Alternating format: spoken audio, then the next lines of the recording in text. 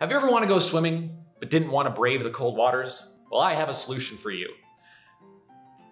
We're gonna go for a dry swimming session. So in this plastic container, we have all of this fine sand. And if I put stuff on this dry sand, you'll notice nothing happens. I can't swim in this. But if I turn this valve, something awesome is gonna happen. The sand has become a liquid. How did this happen?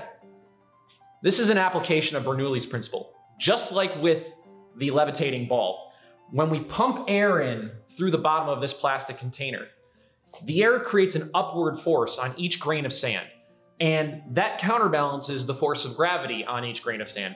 This allows these grains of sand to essentially float in place, allowing it to turn into a liquid. So when I have the air going, I can have objects sink, I can have them float, and I can swim. But I forgot who the heck comes up next.